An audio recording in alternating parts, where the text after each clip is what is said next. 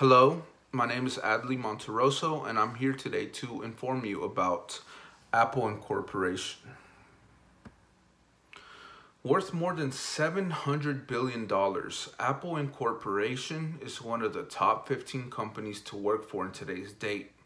The giant technological company has been around for 44 years and has introduced us to some of the most innovative technology used in places all over the world.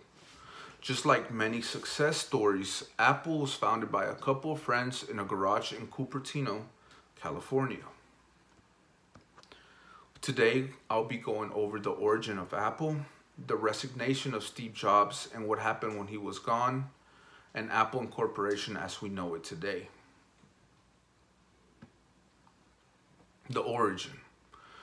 Steve Jobs and Steve Wozniak met through a mutual friend, Bill Hernandez, in 1971. Fernandez also becomes one of Apple's first employees.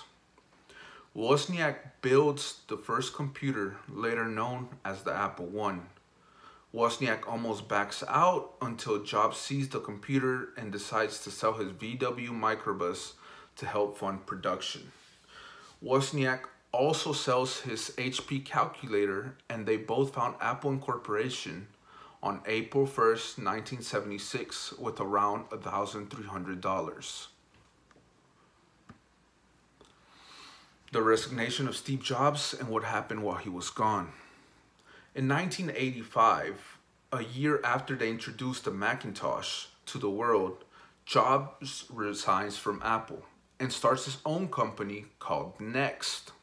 Not long after him, Wozniak also resigns, creating his own company called CL9, and goes on to develop the first universal remote control.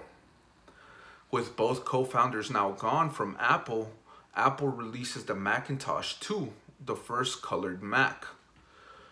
In 1989, Apple releases the Macintosh Portable. It was lighter than anything else, but still weighed 16 pounds. It was what paved the way for MacBooks that we know today. Apple as we know it today. A few years pass by, and after going through 4 CEOs, Jill Amelio becomes the 5th CEO of Apple, and is also the one who buys Next Software from Steve Jobs and eventually helps get him back to Apple.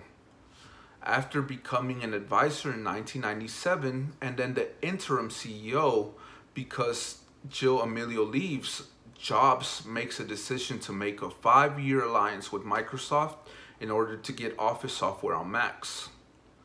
In 2001, Apple comes out with iTunes, OS X, and the famous iPod. Then in 2004, iTunes goes global, and the iPod receives its first colored screen.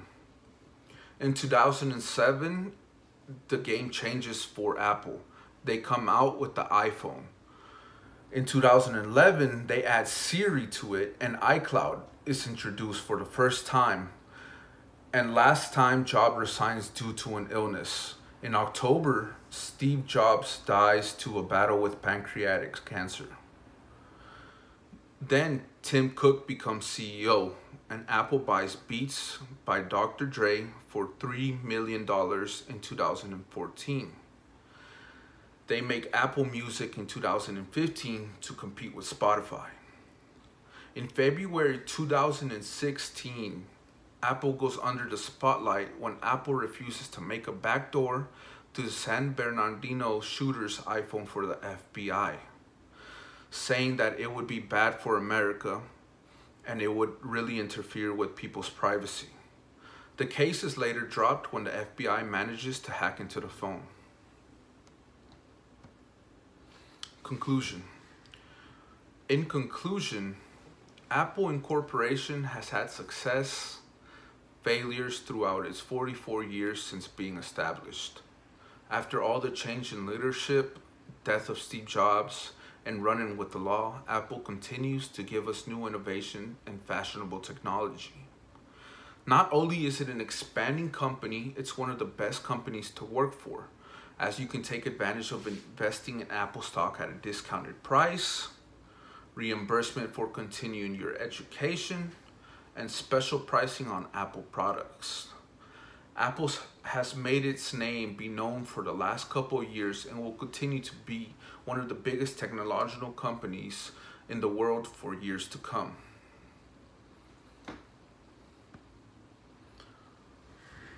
My works cited is Apple turns 40.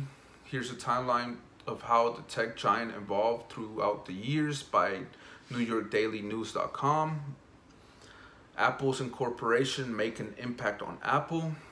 And Rawlinson Nick, Apple was 41 years old in April. Here's some history by Macworld UK.